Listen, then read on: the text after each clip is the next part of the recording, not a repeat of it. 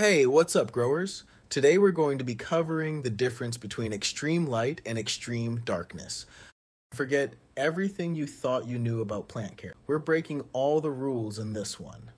Extreme darkness versus blinding light. What really happens when a plant faces absolute darkness or nonstop light?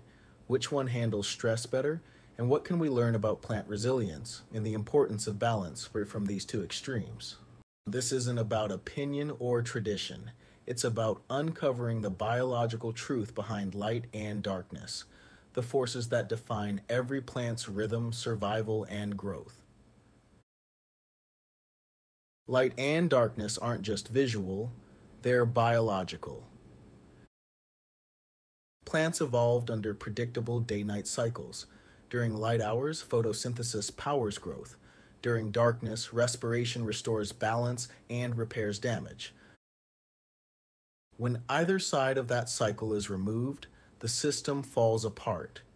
Too little light means starvation. Too much light means burnout.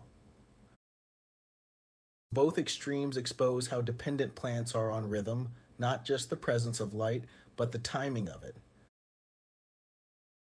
In total darkness, plants face an immediate crisis.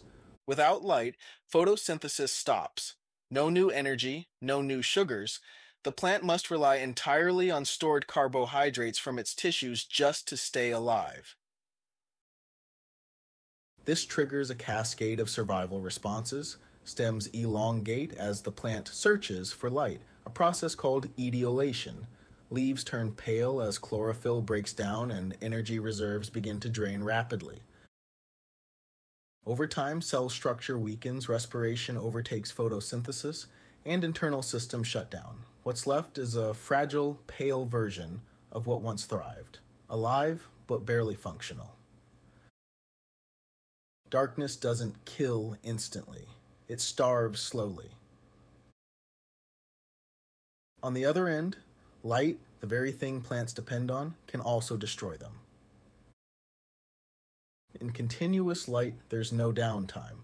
Photosynthesis runs non-stop, but the plant's internal processes can't keep up.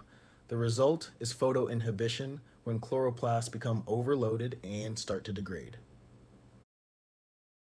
Leaves begin curling to reduce exposure, edges crisp and brown, and pigments bleach as chlorophyll molecules literally burn out. Water demand spikes, respiration can't balance oxygen buildup, and energy systems turn toxic. Essentially, the plant drowns in light, overwhelmed by the very process that gives it life.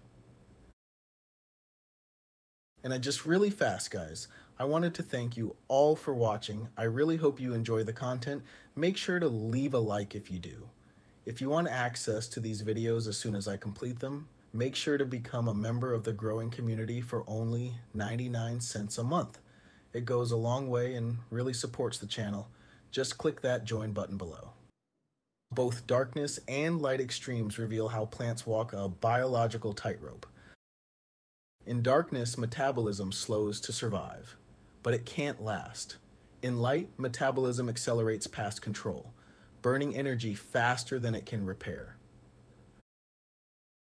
Both end in failure, but for different reasons. Darkness causes energy depletion, while continuous light causes energy overload. The key takeaway: plants don't need more light, they need timing. Their internal clocks, known as circadian rhythms, regulate when genes activate for growth and repair. Remove that rhythm and everything, from nutrient uptake to hormone balance, starts to break down. Studies across multiple species, from lettuce to cannabis, show that plants grown under balanced light cycles outperform both 24-hour and short-day conditions. During light hours, they build energy and structure. During dark hours, they process that energy into biomass and new cell growth. That dark phase isn't wasted time. It's when plants manage hormones, redistribute nutrients, and repair light-induced damage. In short, darkness is as critical as light. It's not the enemy, it's half the system. When it comes to light and darkness, there's no real winner. only balance.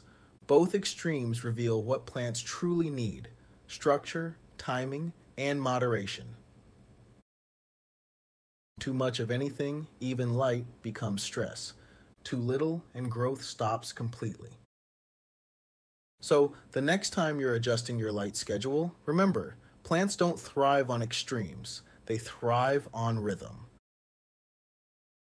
If this helped you understand the science behind plant rhythm and recovery, hit that like button and subscribe for more deep dives into plant physiology. Because the secret to better growing isn't more, it's smarter. And when it comes to light and darkness, balance isn't optional, it's survival.